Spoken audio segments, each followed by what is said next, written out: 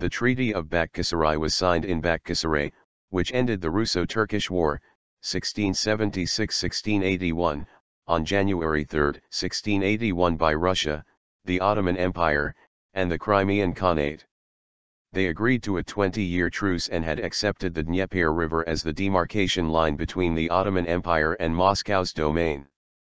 All sides agreed not to settle the territory between the Southern Bug and Dnieper rivers.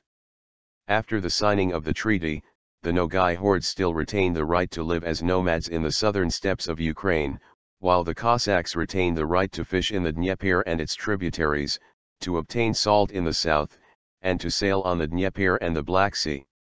The Sultan then recognized Muscovy's sovereignty in the left bank Ukraine region and the Zaporozhian Cossack domain, while the southern part of the Kiev region, the Bratslav region, and Podolia were left under Ottoman control. Despite the treaty, Russia joined a European coalition against the Ottoman Empire in 1686.